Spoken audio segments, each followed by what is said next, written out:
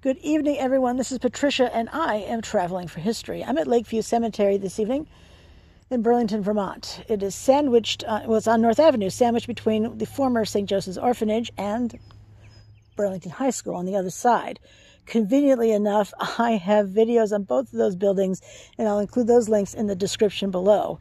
As for filming at Lakeview Cemetery, I do come here a lot. If you have been watching my videos, you'll see I have a playlist of well over 20 videos I've recorded here. There are too many interesting people to cover, I think, in my lifetime, though I may try. I see me trying anyway. But right now, I'm standing in front of the Flynn Monument. See right there? And if you're thinking, Flynn Theater, Flynn Avenue, Flynn School, ding, ding, ding, you are ever so correct. They are associated with John J. Flynn. The easiest way you're going to get your name on a street sign and or a building is to own the land underneath them. And that's certainly true of the Flynn School and Flynn Avenue. He certainly owned the land in those two places. As for Flynn Theater, I'll be doing a video on that sometime in the future, so stay tuned.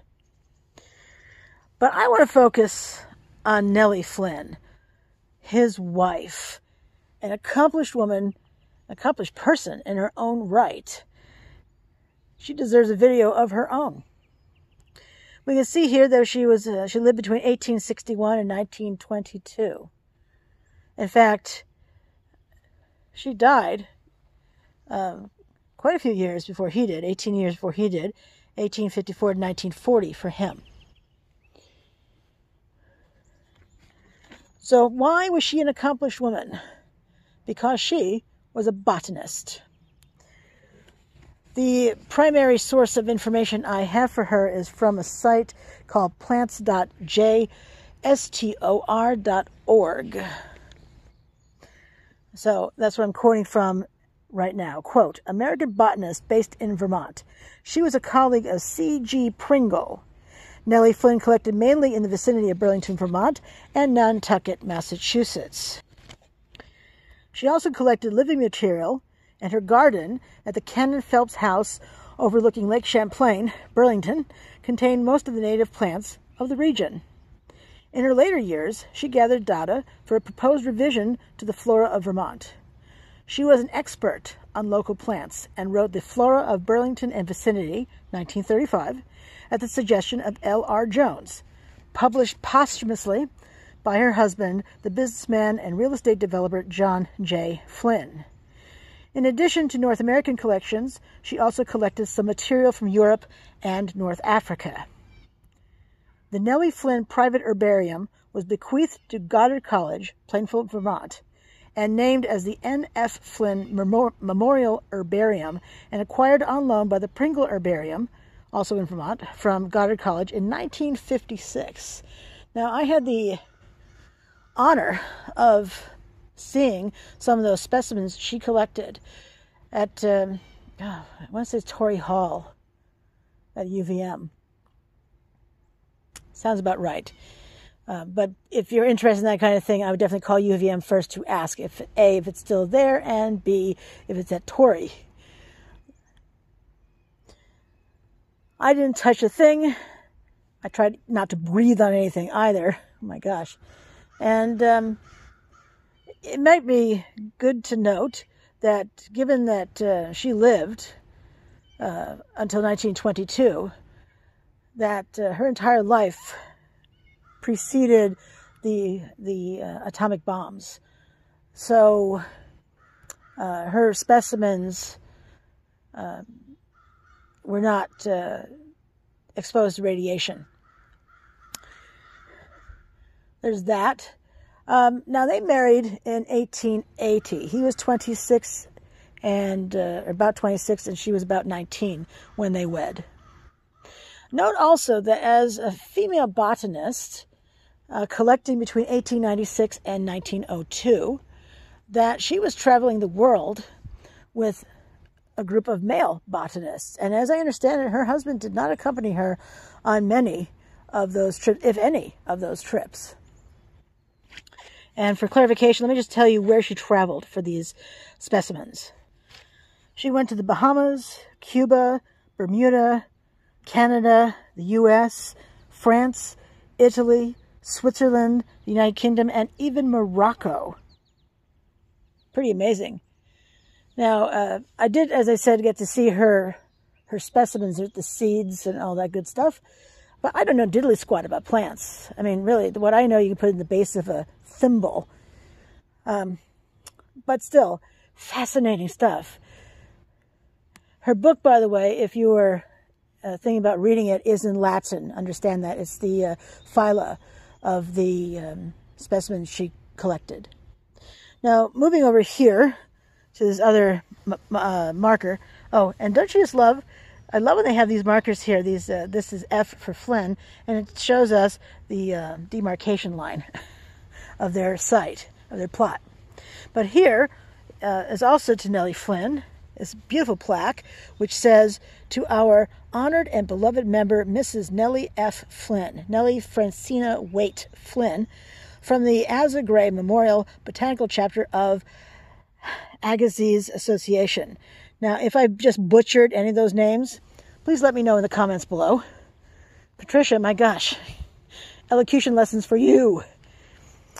And if we look over here at the marker, this monument, I mean, first of all, look at that. Flynn. And it's big. It's quite large. I mean, I am, well, pretty sure I'm still a bit taller than it, but I'm just under 5'2", so it's substantial and tallish. So we can see there are plants growing in this planter here, but my best guess is these are weeds. And if you want to let me know in the comments below, that'd be fantastic, because I think I just said I know diddly squat. That is correct. I recognize a handful of flowers. 6 maybe? 6 kinds of flowers? That may be sad. Hard to say if that's sad or not, but it is. But we can see that they are buried near all these trees. Trees as far as the eye can see, really.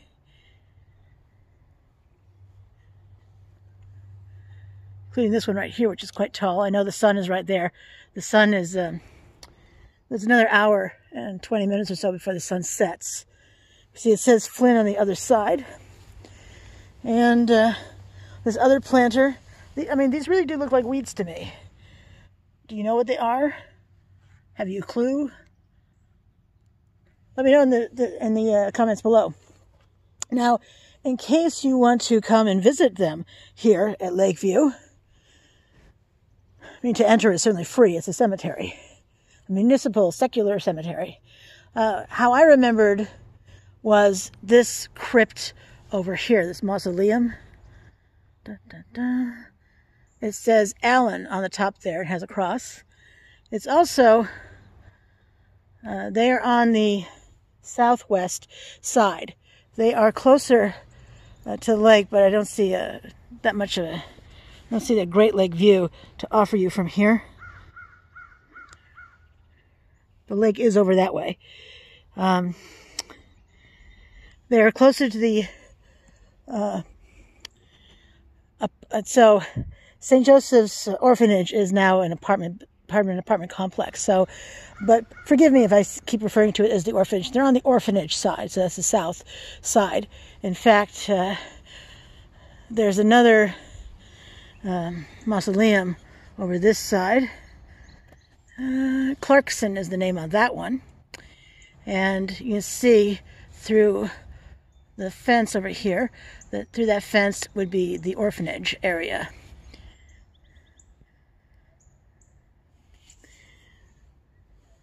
So when you enter Lakeview, you have to come down the right path, the right-sided path, because it's one way. But once you're in here, it's the farthest left path to be on. So the Allen Mausoleum will be on your right, and their graves will be on your left, if you're heading down on the left side, on the west side. All right, this was really what I wanted to say. What I talk about was Nellie Flynn today, because she was an accomplished woman. in her own right. I'm pretty sure also they did not have children.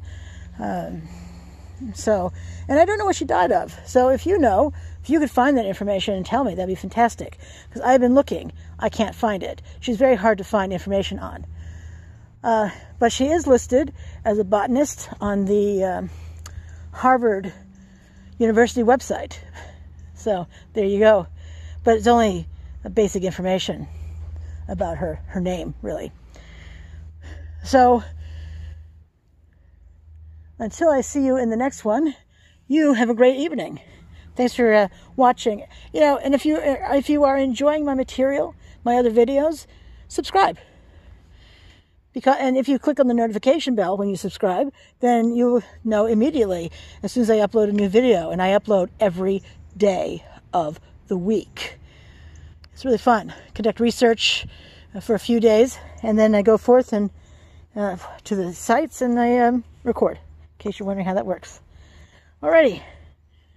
I'll see you soon. Bye.